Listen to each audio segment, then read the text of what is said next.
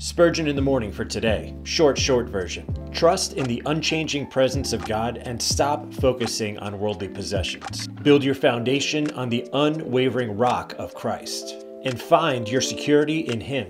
Put your trust in His blood and your joy in His presence. Remember, all earthly things are eventually going to fade away.